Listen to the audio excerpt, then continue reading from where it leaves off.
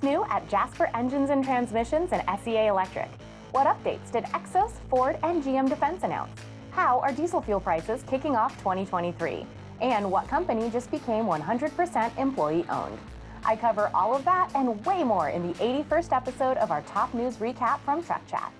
I'm Lauren Fletcher, Executive Editor of Work Truck. Let's take a moment to check out the top work truck and van fleet news highlights as of February 3rd, 2023. But before I continue, don't forget to hit that like button and subscribe so you don't miss a single episode. Let's start things off with some industry leadership updates. Jasper Holdings Inc. has named Matt Weinzapfel the new president of Jasper Engines and Transmissions.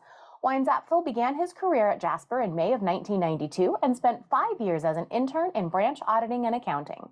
After 6 years as general manager, 2 years as a member of the Jasper production system, and 3 years as a diesel division manager, he was named vice president of engine manufacturing. He became the company's COO in 2022. His story is truly one of rising through the ranks. Stay tuned for an interview between myself and Weinzapfel coming soon. A global e-mobility technology company, SEA Electric, has announced the appointment of Justin Palmer to the position of President North America as of January 30th.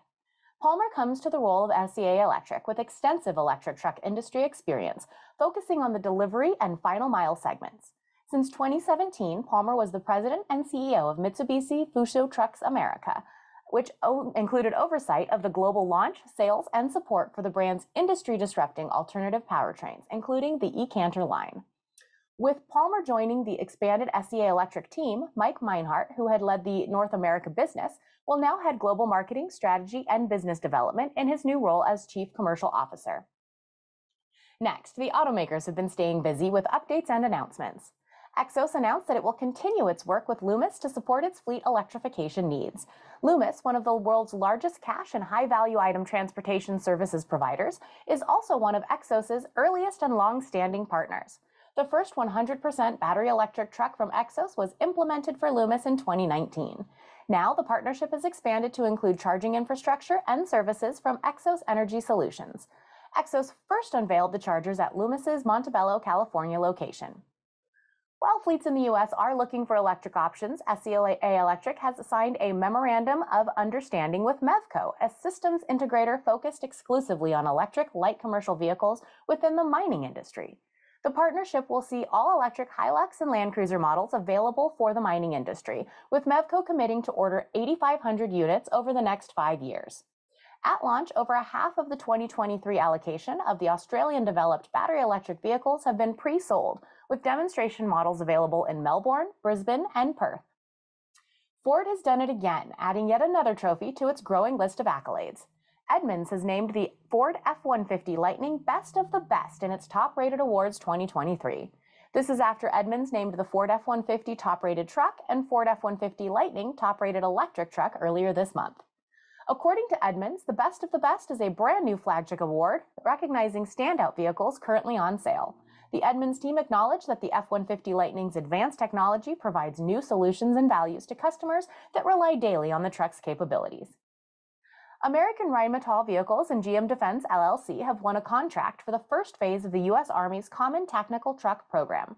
The two defense companies formed a strategic collaboration in 2022 to compete in the program. The multi-phased program aims to replace the Army's family of heavy tactical trucks with the production of up to 40,000 trucks valued at up to $14 billion. The team offered the HX3 Common Tactical Truck, which features an advanced interchangeable protected cab design, ADAS, and drive-by-wire operation. The new open systems electrical architecture allows rapid integration of leader-follower, teleoperation, and fully autonomous capabilities that focus on protecting our most valuable combat asset, the soldier. Looking past electric updates, Ford Pro has added 2 more services to its fleet management program: title and registration and driver risk management. Ford Pro's 2 new services are now available to Ford and non-Ford vehicles. Ford Pro Title and Registration handles fleet's registration renewals as well as other title and registration services. Ford Pro Driver Risk Management Service works with monitoring electric driver motor vehicle records.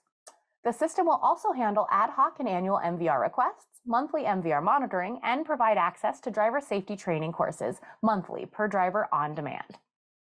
And Napa Hide Manufacturing Company has celebrated its 175th anniversary this year. Marking nearly 2 centuries, the family-owned and operated business is based in Quincy, Illinois. In 1848, Hermann Heinrich Knappeheide, a German immigrant, moved to Quincy and opened a wagon-making shop, the Knappeheide Wagon Company. Knappeheide began vehicle upfitting in the 1910s with the Ford Model T. The company later became known for its grain bodies tailored for agriculture. The crash of the agricultural market in the 1980s forced the company to pivot yet again, this time towards service bodies, which continue to contribute to the company's success under H.W. Bo Knappeheide, the sixth-generation leader of the company. Today, Knappeheide provides work-ready transportation solutions for truck bodies and is a provider of commercial vehicle upfitting. And Stellar Industries, manufacturer of mechanic trucks and cranes, tire service trucks, hook lifts, roll-off cable hoists, trailers, and service truck and van accessories, is now a 100% employee-owned company. Stellar established an ESOP, or Employee Stock Ownership Plan, in 1991, with employees recently owning approximately 52% of the company's overall shares. The transition to 100% employee ownership will not impact or change Stellar's day-to-day operations, and President Dave Zrostlik will continue with the company in his current role.